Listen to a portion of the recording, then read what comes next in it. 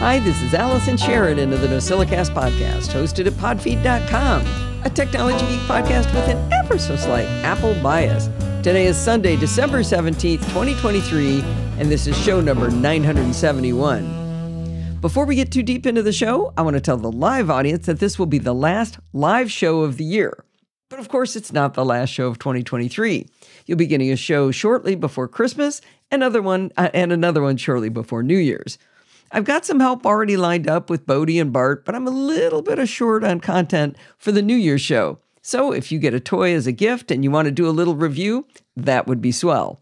I should be able to pull it off, but a little help would not be turned away. With so many people traveling this time of year, it's up to the NosillaCast to give you lots of great content to keep your ears full on long drives or waiting for planes. And unlike many shows, these shows will not be reruns. But remember, we won't be live on Christmas Eve or New Year's Eve this year. This week, I did have some trouble making content. Not that I didn't learn a lot doing what I was trying to talk about, and not that I didn't write a lot. I wrote thousands of words, but both of the things that I worked on turned up bust in the end. Not completely bust, they're just not quite figured out yet. So the show won't be quite as long as it normally would be, or as I intended it to be, but still, we've got some great content for you. On NosillaCast number 969, Tom Maddock explained how important it is that we all add alternative text, also known as alt text, to our images when we post them on social media.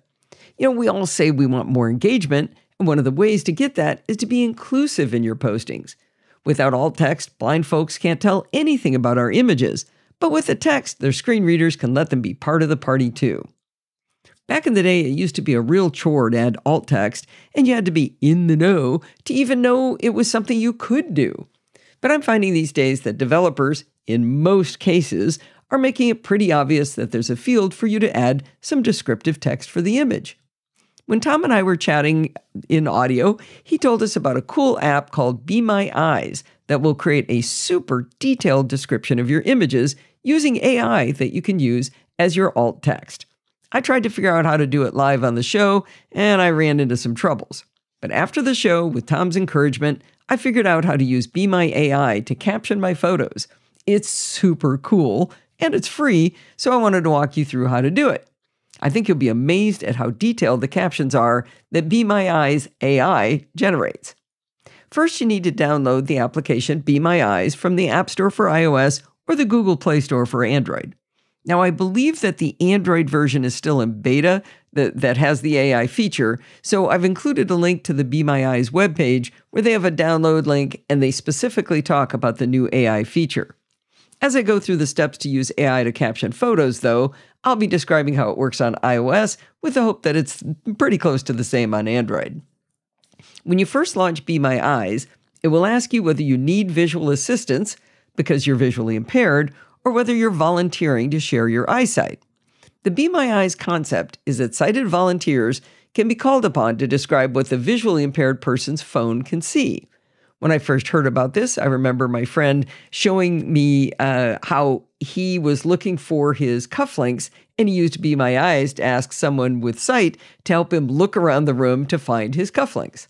Even if you're sighted, you want to choose the option that says Need Visual Assistance, because the Be My AI feature to caption photos will only be available to you if you select Need Visual Assistance. I had previously created a login as a sighted volunteer, and that's why I was unable to find Be My AI when I was recording with Tom. Once you choose that, you can never get to this AI feature. If you have an account as a sighted volunteer already, you'll need to open a new account or delete your existing account and start over. They say that deleting an account can take a couple of days, so I just used a second email address to create a second account. All right, when you select the button that says, I need visual assistance, it will say, call a company or volunteer on that same button. But don't be concerned, it doesn't call anyone when you tap this button. The next page is dedicated to privacy and terms, and they provide a good summary along with a way to view the terms of service and the full privacy policy. In the summary, you agree to not use Be My Eyes as a mobility device. You agree that Be My Eyes can record, review, and share videos and images for safety, quality, and as further described in the privacy policy. Finally, the data, video, images, and personal information you submit to Be My Eyes may be stored and processed in the USA. If you're okay with those terms, select Agree. Next, you'll create a login using your email or a login with Apple, Google, or Facebook. After account creation, you'll get a screen with a giant blue button covering most of the page, inviting you to call a volunteer for live video support.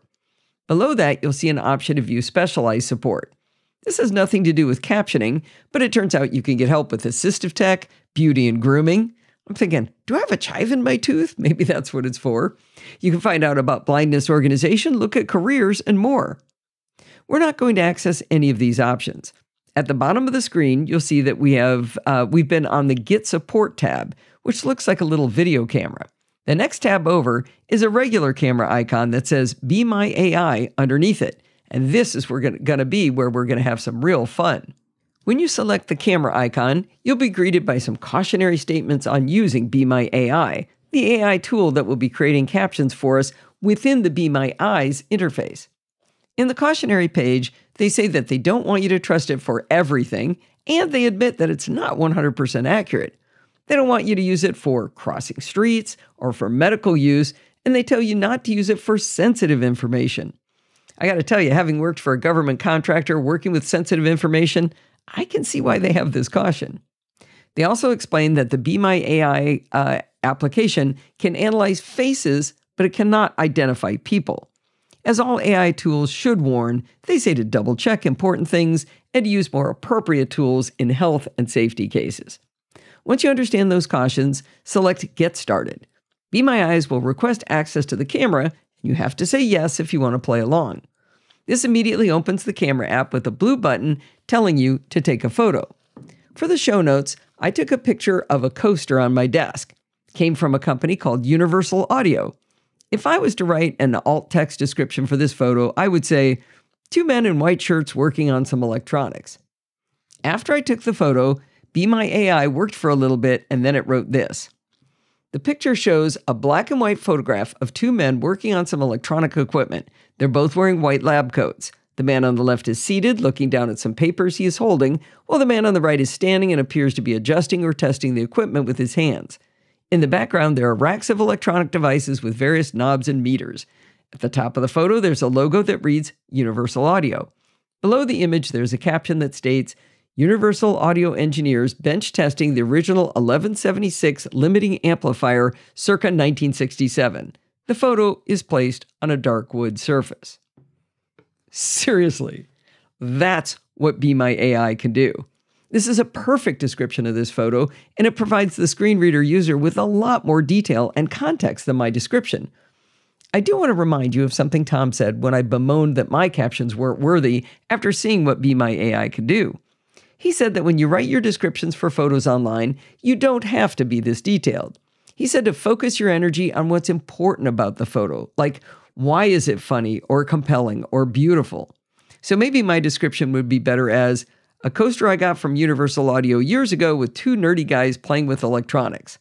Anyway, we'll circle back on how to get maybe the best of both worlds. Now that we know how to take a photo and find out what's in it, which is of massive value to those without sight, let's get into what you can do with your existing photos. Once you have Be My Eyes installed on your phone, it becomes an action in the share sheet for photos. I'll use a very silly photo I took of my granddaughter hugging our dog Tesla as an example of how to take an existing image from your photos library and add a caption to it created by Be My AI. This is the use that Tom really likes. With the photo selected, hit the share sheet icon, which is the square with the little up arrow, and then swipe up. Be My Eyes will not be one of those pretty icons in the horizontal row, but rather it'll be down lower in the text list of actions. There's things like create watch face and add to new quick note. I'll be honest with you, I never noticed how many cool things you can do from this list. I'd never read them all before I saw this. You're looking in this list for Describe with Be My Eyes. On my phone, it was way down at the bottom, so I used the Edit Actions button to move it closer to the top since I plan on using Be My Eyes or Be My AI often. With your photo selected, in the share sheet, select Describe with Be My Eyes. It'll think for a little bit, and after a few seconds, you'll see the description. On my Sienna and Tesla photo, it came back with this description. The picture shows a young girl with blonde hair embracing a large brown dog with a black muzzle. The girl is sticking out her tongue playfully to the side and looking towards the camera with a joyful expression. She is wearing a green long-sleeve top and patterned pajama pants. The dog is sitting on the floor looking up and appears calm and content with the girl's arms wrapped around its neck. They are indoors with a brown couch adorned with various patterned cushions in the background. There's a wooden table with a closed laptop and a child's sippy cup on it. A small toy ball with a tag still attached is also visible on the table. The flooring is carpeted in a light brown color. Again, I am floored by what a fantastic description that is. My only complaint was it wasn't a closed laptop. It was a closed iPad, but I guess I'll let that go. Once you have this fantastic description in Be My Eyes, you can tap and hold on the description to get a one-tap copy button. Cancel out of the description, and you're right back in Photos with your selected image. If you swipe up on the image, you can paste the description right into the caption field for the photo. With the text in the caption field, you can copy it as you post your images to social media, ready to paste into the alt text field. But if you use Mona for Mastodon, it's even easier than that. Mona has native clients for the Mac, iPhone, and iPad, and it was built with accessibility as part of its foundation. If you add captions to your images inside Apple Photos, when you send them to Mona, the caption is automatically added as the alt text. No copying and pasting. You don't have to add the caption using Be My AI to get the advantage of this feature, but it's so easy to do and supplies so much more of a vivid description without having to use your own brain power. Might be an even easier way for you to add alt text. To recap, so far, we opened Photos to the image we intend to post to Mastodon. We used the share sheet to get to Be My AI to write a description, copied it, swiped up on the image to paste it in the description. Still in Photos, we can use the share sheet again, this time to post to Mona. It immediately switches you into Mona with the image attached to a new post, and the caption is automatically added as the alt text. How cool is that? Well, let's review to see if using Be My AI to create captions is any easier than the normal process. The normal process to post an image to Mastodon with alt text is open Photos, select the image you want to post, use the share sheet to open in your Mastodon app, such as Mona. In the Mastodon app, tap the attached image, tap Add Description, think up a caption, type it in, tap Done, and now you're ready to write your clever post.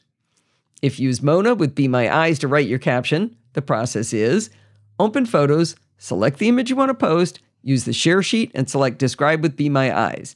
Wait for it to think up a detailed and descriptive caption, copy the caption, hit Cancel to back out of Be My AI. Now you're back in Photos where you can swipe up, tap in the caption field, and tap Paste. Then use the share sheet to send to Mona, and your detailed alt text is already in the image, and then you can write your clever post. It's definitely an extra step to go through Be My Eyes, but it sure is cool to be able to provide so much more content for our blind friends. By the way, if you don't see your captions from Photos showing up in Mastodon, go into iOS Settings, scroll down to Mona, tap on Photos, select Options, and make sure Captions is toggled on. I also discovered in here there's a toggle for whether location information is included in your attached images in Mona.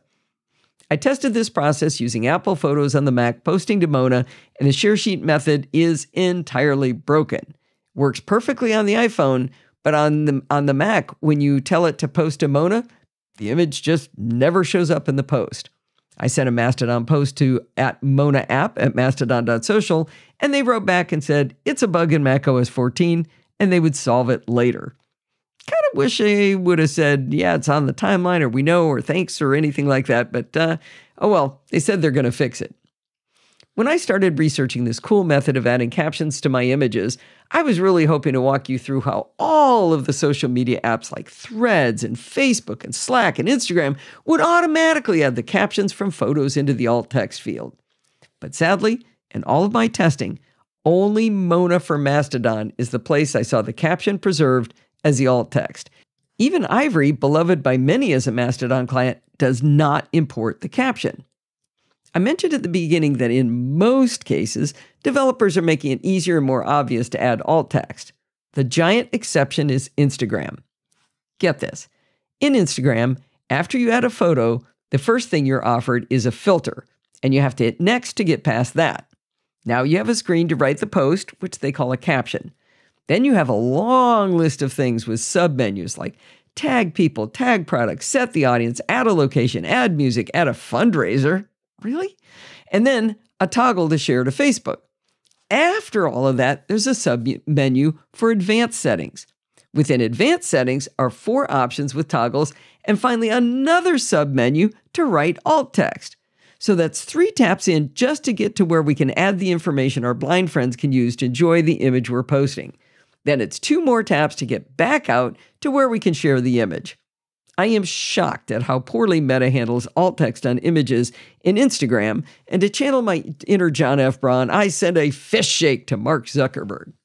Back on a happy note though, I'm going to try using Be My AI to write the alt text for all of the images I post to Mona for a while. I may not stick with it, but I will always add alt text to my images, even by hand, because why would I want to restrict anyone from enjoying the incredibly clever content I post online? You can learn more about Be My Eyes at support.bemyeyes.com. And in the immortal words of Peter Falk playing the Detective Columbo, just one more thing.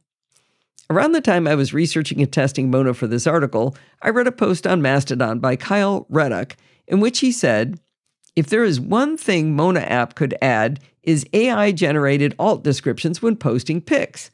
Ice Cube's app nailed this feature." Well, I had to install Ice Cubes to test out what Kyle said, and you know what? It does write alt text without you having to do anything at all. It's nothing like the level of detail that Be My AI creates, but if you find yourself not adding any alt text at all, it's definitely better than that. Do check what it writes though, because it may miss the point of the photo. I tested with a photo of my brother Kelly and my dad on our boat where Kelly is at the helm. The photo is precious to me as neither of them is with us any longer. But on Kelly's birthday every year, I like to think of him up there sailing with Dad. Sentimentality aside, I decided to test and see what Ice Cubes would add as a caption. It automatically, with no intervention on my part at all, wrote, "2 men aboard a sailboat, one steering the vessel and the other sitting casually, both looking in different directions." This is an example of where I'd want to correct the alt text, because Ice Cubes did miss the point of the photo. Kelly and my dad are not looking in different directions. They're looking in the same direction. I know from looking at it that they're looking at the sails to see if they're luffing. Luffing is when the sail kind of flutters near the mast or the mainstay, which means you're headed too close to the direction of the wind. You need to either turn down wind a smidge or trim the sails in even tighter. So, in contrast to the brevity of Ice Cubes, I ran it through Be My AI, and here's what it wrote. The picture shows 2 men on a boat. The younger man on the left has curly hair, a mustache, and is shirtless wearing red shorts. He is steering the boat with a large wheel. The older man on the right wears glasses, a straw hat, a striped shirt, and blue jeans. He is seated looking off into the distance with his hands clasped. Both appear relaxed and are surrounded by calm sea waters under a clear sky. I gotta say that Ice Cubes does a passable job with no intervention by the user who may or may not choose to write captions. But clearly Be My AI did a much better job of capturing the vibe with that one extra step. Either way, as Kyle and I both agreed, competition in this space is an awesome thing, so hats off to the developers of Mona and Ice Cubes, and boo on Instagram. This week, I got an email with a review from Christian. He wrote, "Hi Allison, today I stumbled upon a little app that is called Find Any File. It is shareware and it works just great. It occurred to me that it might be an idea to send a little review, as I could not find one on podfeet.com, and no, I really do not feel comfortable recording the review. It is absolutely fine with me if you do not have any use for this review. Feel free to ignore it in that case. Have a very Merry Christmas, and thank you for everything. Greetings from Germany, Christian." Well, Christian sent along his review, and I love that he preempted my request because he knows I was going to ask him to record the review himself. I don't really like to record other people's reviews because it sounds odd to hear someone else's words coming from me, like when I say I, but it's not me, it's him. But I'm going to make an exception on this one. Christian's review is short and to the point, and Find Any File sounds like a lovely app. Here we go. Just imagine this is in Christian's lovely German accent. Yesterday, I had to delete an app because it did not work any longer for me. Although I have Hazel's app sweep activated, I ended up with some app crud left on my Mac. The app still was listed under Allow in the background and at other places. Maybe a quirk of mine, but I cannot stand having stuff left on my Mac that I want to get rid of, but just cannot. Spotlight did not find anything related to the app or its developer. This is when I stumbled upon Find Any File, abbreviated FAF. It's a shareware app by Thomas Templeman. It truly does one thing, and it does it well. Yes, I do still miss Tim Verporten. From the app's website, it says, FAF can find files that Spotlight doesn't. That is also on network-attached storage drives, and other external volumes, hidden ones inside bundles and packages, and those in folders that are usually excluded from Spotlight search, such as the system and library folders. It can even search in other users' folders if you use FAF's unique root search mode. FAF lets you search precisely for many file properties such as name, extension, date range, size, kind, etc. It's a shareware app like in the good old times. You can download and use it for free, but you're expected to pay the developer. It's been around for quite some time. I found a review from Macworld that was published back in 2011. Macworld back in 2011 said, the biggest drawback is that it doesn't search inside files. Well, it's even able to do that today. So what does this app set you back if you decide to buy it? $6. Yes, $6. But you can donate more if you like. Allison and Steve, thank you for all the work you're doing publishing our beloved podcasts over all those years. Merry Christmas to you and your family and to all the NosillaCastaways. All right, so now we're back in my voice. I want to thank Christian for sending this in because I downloaded Find Any File and I gave it a whirl and I found another really interesting use for it. So I'm going to go a bit deeper to explain the interface than he did and what it can do. Before I get started, I need to tell you that the app isn't accessible. Parts of it are, but it fails on some of the most fundamental items. I think it's worth a chat with the developer because the inaccessible fields are just like some of the accessible ones, so I think it probably wouldn't be too much work. The opening window is quite simple. After permitting full disk access, Find Any File has a dropdown for where you want to find items with the default set to On Startup Volume. In this dropdown, as Christian said, you can change it to search on all disks, local disks, on network volumes, a specific Finder selection inside a specific folder, and then it shows you all of your internal disks, any attached external disks, and any logged-in network locations. Once you've decided the scope of your search, you can start setting search parameters. By default, the first search has a dropdown set to name, the criteria dropdown is set to contains, and then you can type in part or all of the name of the file for which you're searching. Simple enough. The first dropdown can be changed from name to extension, last modified date, created date, and more. You can search by folder names or path, and even comments or tags. You can choose to search invisible items, which is a great way to find those elusive dot files. You can search inside package contents, which is the way applications actually work, they're packages, and you can search inside trashed contents. You can limit the folder depth, which is something I've often wanted. You can even limit the amount of returned items. You can add filters together to narrow your search. You can't do or, so they're always all, if that makes any sense. So every search is kind of additive. Anyway, I thought it would be fun to search for all files containing IMG with the MOV extension. Find Any File tells you that if you choose the extension filter, don't put in the dot, so just search for extension is MOV. This search should find all QuickTime movies that were taken on an iOS device since they always start with IMG. While I just made up this search off the top of my head for something to do for the review, I was very surprised and pleased by what Find Any File found. It didn't dig inside my photos library to look for these IMG files, but it would be interesting to see if searching in package contents could do that.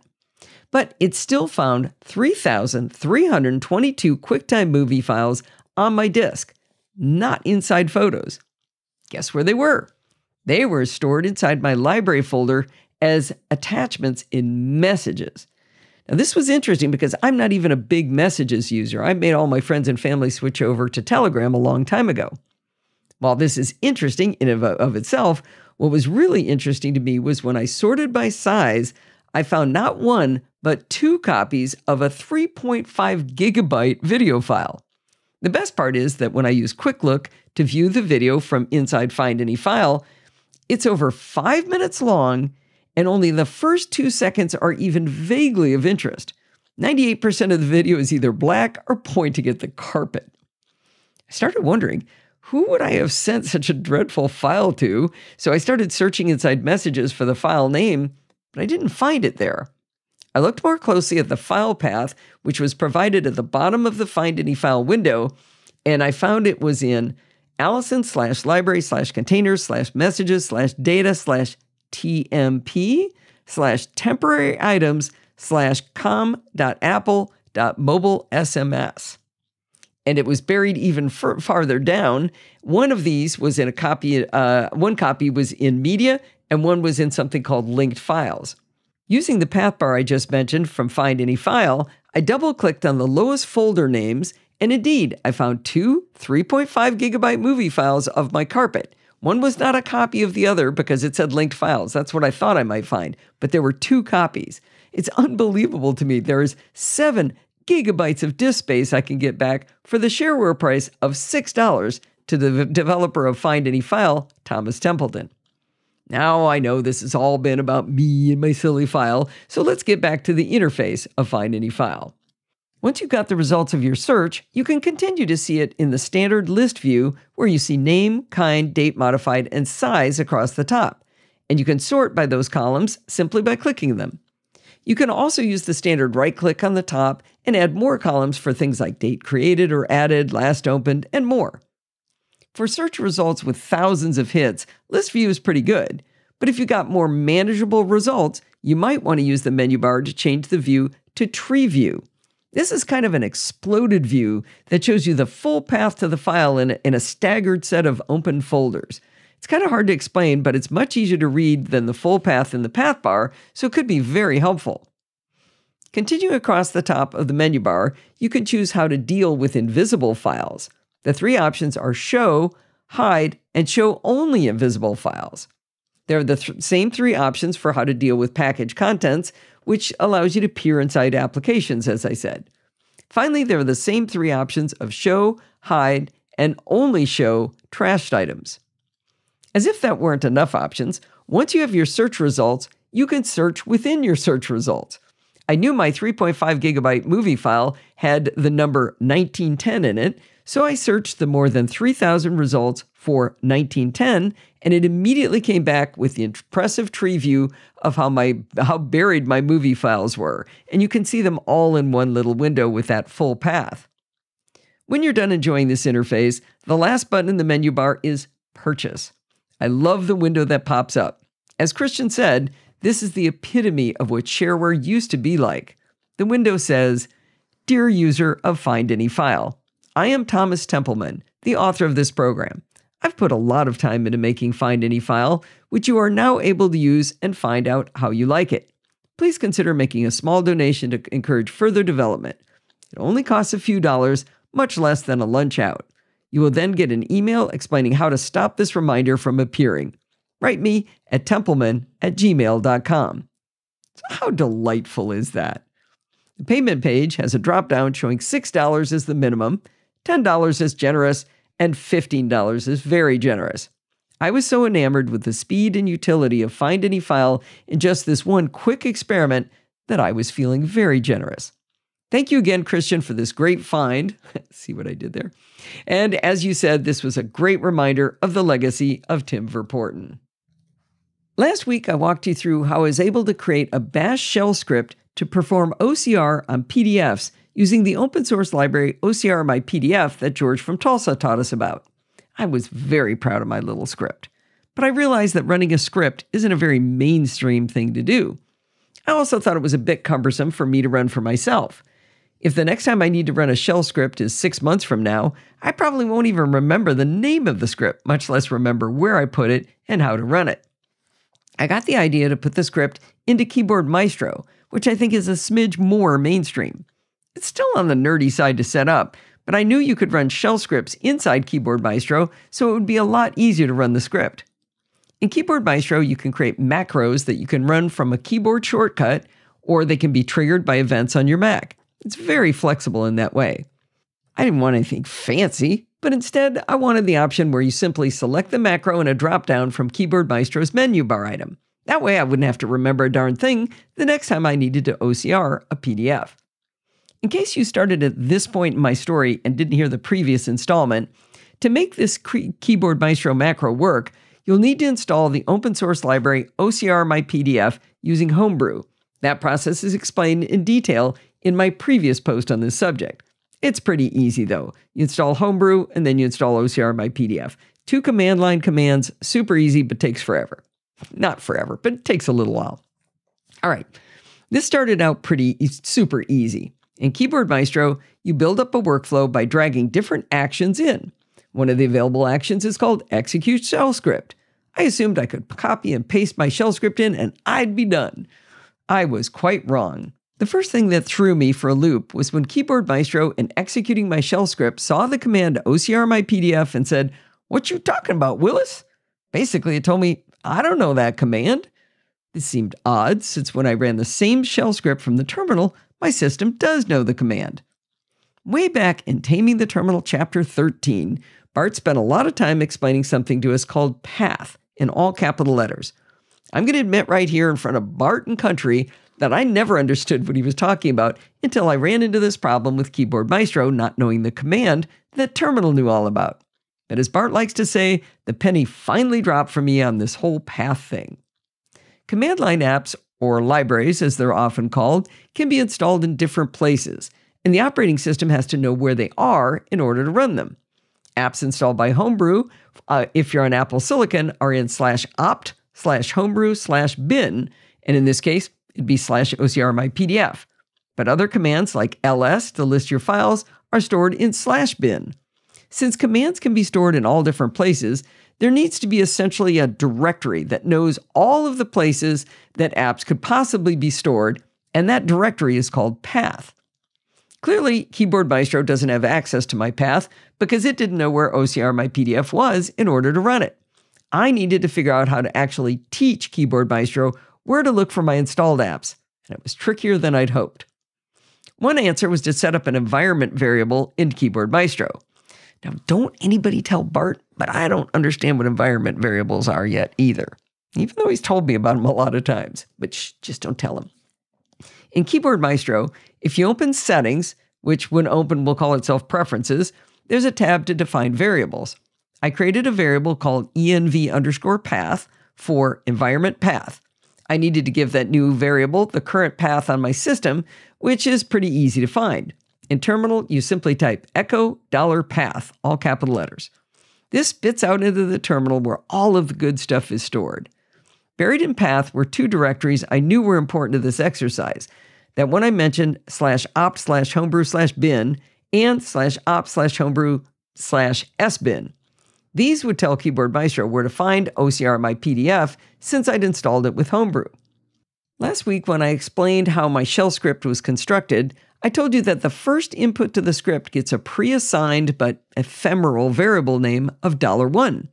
Unfortunately, Keyboard Maestro didn't recognize $1. Instead of throwing a useful error such as unknown variable $1, the unhelpful error it threw was macro canceled, execute a shell script failed with script error usage : dir name string and some square brackets and some dots. Well, I didn't know what that meant, but luckily the awesome developer of Keyboard Maestro, Peter Lewis, has a good user manual. And on the page about running shell scripts, he explained that instead of $1, Keyboard Maestro uses an environment variable, again, $kmvar, followed by an underscore, followed by the input file name. So in my shell script, I assigned my own variable using the syntax input equals, or actually, sorry, it was input name equals $1. In Keyboard Maestro, it needs to change to input name equals $kmvar underscore input file. Not that bad once you actually read the documentation. The next piece of the puzzle was how to get the macro to run on any selected file in the Finder. Using my new pal GPT as my little assistant, I asked it how to get a Keyboard Maestro macro to work on a file selected in the Finder, and it gave me several options, all from the Keyboard Maestro wiki manual. Of the options ChatGPT suggested, the one that sounded easiest to implement was to add an action called for each and to use the Finder Selection Collection token. This is probably the biggest value ChatGPT is bringing to me. I can jabber away at it, just kind of describing the thing I'm looking for, and it returns the correct terminology. I would never have thought to search for each in Keyboard Maestro's action list. But armed with the terminology I needed, I was able to search the Keyboard Maestro support wiki for the documentation and get moving. I'm making a big deal about this, but I really only needed to do 3 things to convert my shell script into a Keyboard Maestro macro. Tell it where the Homebrew app was, set up a variable to take the input file, and tell it how to find the input file. The macro was now functioning, so I decided to add 2 enhancements to my Keyboard Maestro macro. Since the macro works silently as it does the OCR, there's no way to know if it's working properly or maybe doing nothing at all. Keyboard Maestro has a display progress action that will pop up a little progress bar, so I thought that'd be a good way to tell the user that it's working. But the progress bars are a lie. I'm serious, they really are. You give the display process action a title, and then you just arbitrarily assign a level of progress. You literally make up a number, and it creates a progress bar with that value. I chose 50%, but I really should have set it to something like 63.5% just for the comedy. Now, here's another thing about the progress bar. It never goes away unless you put in a second progress bar at the end of your macro that's set to 100%. It's a funny way to do things, but I suppose these make-up progress numbers are just about as useful as the supposedly real ones we look at all the time on our computers. The final enhancement I did to my Keyboard Maestro macro was to add a notification to tell the user that it was complete. I couldn't find notifications in the list of actions, so I asked my co-pilot ChatGPT what it was called in Keyboard Maestro, and it told me to look for display text. I had some fun with it and added some happy clapping emoji to celebrate completion. I lied. There was one more enhancement to my Keyboard Maestro macro to OCRPDFs. I put in a comment box and I called it requirements, and I set the color to red. This is where I make sure the user knows that they have to install OCRMyPDF from Homebrew before this will work, and how to put path in the environment variable in settings for Keyboard Maestro macro. The good news is I know everyone will read the requirements and setup before trying to run it, right? Yeah, sure they will. To use my little macro, I simply select a PDF in any Finder window and then select the Keyboard Maestro menu bar item icon, and my macro is listed right there. When I select it, the macro runs, I see a little pop-up window pretending to tell me about the progress, and when it's done churning away, my shiny new OCR file is created and I get a notification. I've included in the show notes a link to download my Keyboard Maestro macro and a screenshot in the show notes so you can play with it yourself if you like. As always, make sure it's not set to auto run so you can study it first, and make sure I didn't put anything nefarious in there. By the way, I mentioned up front that a couple of things that I worked on this week were turned up bust. One of the problems I'm having is I'm not sure this will run on an Intel machine if it's not running a supported operating system. It might not run on Intel at all. In fact, I'm not sure. That's what I'm still working out on on something else that I'm doing. But for right now, I think this is probably only reliable on Apple Silicon. If you want to access this macro by selecting a PDF in any Finder window and then clicking on the Keyboard Maestro menu bar item and selecting the OCR macro, you have to follow one more step. Once you import my macro into Keyboard Maestro, if you want to run it via the menu bar, you have to put it into a group, and you have to set the whole group to display in menu bar. Now, you'd think I'd be done with this explanation of how to OCR PDFs using my shell script inside Keyboard Maestro, but you would be wrong. In the middle of figuring this all out, my variables weren't working properly, so I posted my macro and a question to the forums for Keyboard Maestro. A lovely person named Rob Griffiths, whose name sounds very familiar, and I feel like I might know him. Anyway, he goes by Griffman in the forums, and he explained the problem to me. Since my input file is like a human-named file with spaces in it for the title, for my script to work properly, I need to put the variable names all inside quotes to preserve those spaces.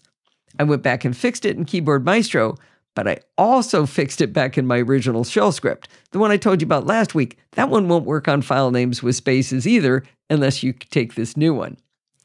But Griffman did one more thing to help me.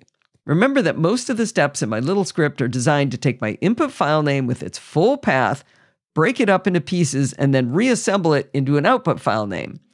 For example, if the file is at /user/allison/desktop/myfile.pdf, then I need to build the output file as the same thing, but myfile-ocr.pdf. Griffman explained that you can do that same job using a single action inside Keyboard Maestro called split path. I'm not going to go through all of the details, but I put a screenshot in the show notes of how simple it is. Griffman explained that my shell script could then be quite simply the running of the actual OCRMyPDF command. The macro using Griffman's solution is simple and elegant. If this simplified version is more to your liking, I've included a link to download that version as well. The bottom line is I'd like to thank David Roth and Jill from the Northwoods for their tireless testing of my Keyboard Maestro macro as I got it working. They found edge cases and just plain old mistakes that kept it from working, and that was invaluable to me. Now, David Roth actually needs this macro as he runs into non-OCR'd PDFs all the time that he needs to convert so they're searchable, and he was quite grateful for my work on this. After we had it working, I asked him, "Is there anything about this that you wish worked differently?" His answer cracked me up. He said, "I'd really like to be able to trigger it without Keyboard Maestro, which I seldom use." Well, you know what this means, don't you?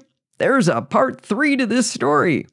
I promise it won't be nearly as dense as parts 1 and 2 because the final solution is delightfully simple and easy to use. I'll give you a spoiler. I created a quick action that allows the user to simply right-click on a PDF and select the action to OCR the file. At this point, Mike Price is yelling, "I told you so!" into his phone because he suggested that very solution ages ago. If I'd listened to him straight away, think of all the things I wouldn't have learned. Well, that is going to wind us up for this week. Did you know you can email me at allison@podfeet.com anytime you like? If you have a question or suggestion, just send it on over. Maybe you get a fun little toy for Christmas or Hanukkah and you want to just send it on over with a little review for us for the show for New Year's. That would be swell. You can follow me on Mastodon at podfeet at chaos.social. Remember, everything good starts with podfeet.com. If you want to join in the conversation, you should absolutely join our Slack community at podfeet.com/Slack, where you can talk to me and all of the other lovely NosillaCastaways. You can support the show at podfeet.com/Patreon or with a one-time donation at podfeet.com/PayPal. And if you want to join in the fun of the live show, head on over to podfeet.com/live on Sunday nights at 5 p.m. Pacific time in January. And then you can join the friendly and enthusiastic NosillaCastaways. Happy holidays to the live show audience, but remember, we have 2 more shows this year. Thanks for listening and stay subscribed.